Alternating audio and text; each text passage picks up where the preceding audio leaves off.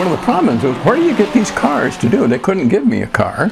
I didn't own a car. I don't think that the competition department owned a car other than when we did the endurance races. But guys like Charlie Gates, who was a Porsche driver, and I'd raced against him when it was my TR3, and I talked him into buying a new TR4. I said, you buy the car, he said, and I'll take care of it, and I'll do the modifications and all that kind of stuff. So we became a team. And that's where a lot of the testing was done, is that in his car. And then Carl Swanson, I said, well, no, that was a company. They gave me a GT6 to do that with. The first Spitfire was done with Ed Barker. It was his car. He bought the car, and he did a lot of the work, and we talked about it, and he did just yeoman's work as far as I'm concerned. Anyway, not only was it the cars, but how do you get them to the racetrack? Each one of my drivers drove their own pickup truck or their car, their station wagon or whatever they had, and their trailer, not mine. They put the car on it, and we went to the racetrack. I paid for the entry fees and paid for the hotels in the food, and that was about all that the competition department was paying for. And these guys had to take off work to do this. Now I came through, I always did the tuning.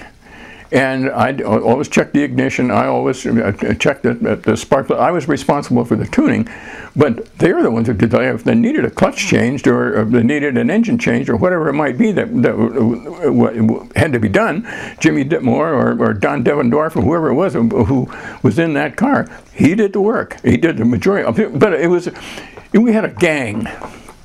And it was great because if somebody's in trouble, everybody'd work on that car. There was an interesting meeting in London.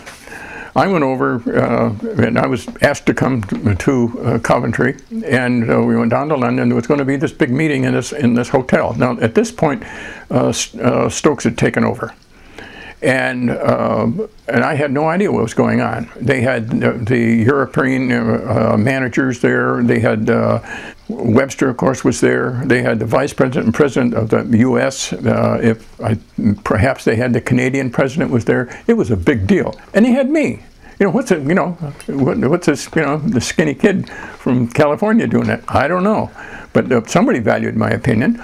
So we got down to the business part of it. And so it's going around the table. Well, what should we do about that? And then I found out why my opinion might be there. First off, that I would say what my opinion was, and they said, well, what do you think about another car, another engine, or whatever we might do for the American market? So we're talking around, and it's going around the thing, and pretty soon they start, well, the four-cylinder engine, everybody wants a big four. So we're talking about making a 2.5 liter or 2.8 liter TR four-cylinder engine for the new TR. And it got around to me, and finally said, and Stokes is right across from me at the table, and it's pretty neat. He and I got on very well, and he was been condemned for not liking competition, but not in my eyes. But anyway, he looked and said, well, Kastner, what do you think? I said, I think it's an error.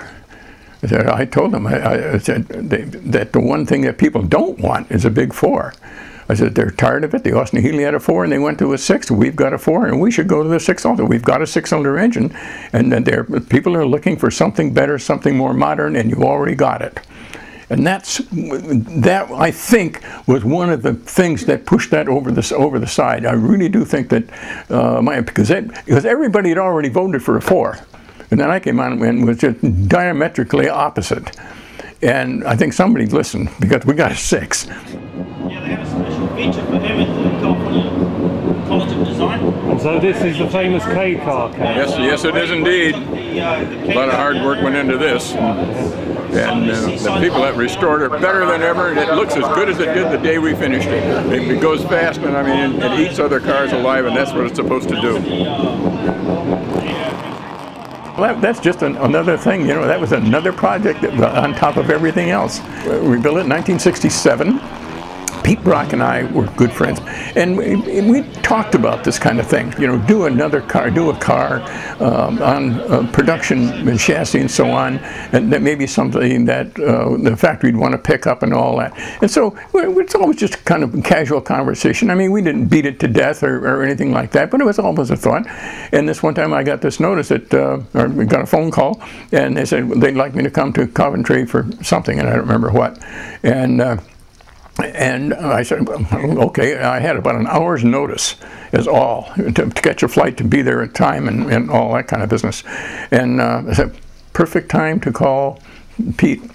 So I called Pete and I said, I need a sketch. You got to give me a sketch of what you got. And he said, okay. So, you know, a half hour later, I don't know, it might have been an hour, whatever it was. Anyway, Pete came over, and a piece of paper, probably 2 feet long and a foot wide, and he had this beautiful line drawing on it of what this car was going to be, based on a TR250 chassis. And part of it was, you know, the engine was moved back 11 inches and all that, and it was pretty zippy looking, I'll tell you.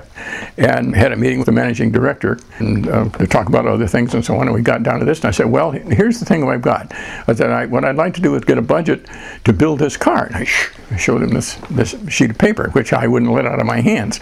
And he said, well, that's, you know, nice, but what are you going to do with that? And I said, well, we're going to build this car, and I said, it's going to be based on a TR250, on a stock chassis, stock suspension, all of that, and the engine, and then we're going to run it at the 12 hours of Sebring, and I've already got a magazine cover for it.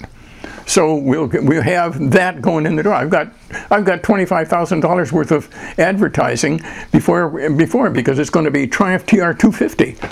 And he said, you've got a magazine cover already. I said, okay, we'll give you the $25,000. I'm thinking, $25,000, and I've got to build this car and race it for this 25 grand.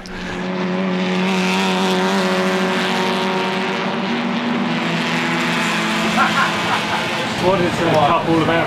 Well, it started because the guys in Vintage were not regularly racing for trophies, or they didn't have trophies. And I'd gone to a few races, and I really enjoyed them, and the guys were having so much fun with their cars. I said, well, geez, why don't I get a real trophy, and we'll do it on an annual basis all over the country, one place one time, another place another. We started off in Mosport, Canada, as a matter of fact. We went from there to California to Watkins Glen to we were down here in 2005, and back to Hallett, Oklahoma, back to California. And anyway, the idea is that it's not about, it's a Triumph race, but it's not about he who wins the race necessarily. Winning a race does not necessarily mean you win the cup. It's about your attitude about vintage racing, the presentation of your car, and I'm the judge who says which car gets the cup, which driver gets it. And there's one other rule: you're not allowed to win it 2 years in a row, which I think is important. Anyway, so that's the essence of it, and that'll be all based on the Triumph race tomorrow. And he takes it home for a year and brings it back the next year. And here it is.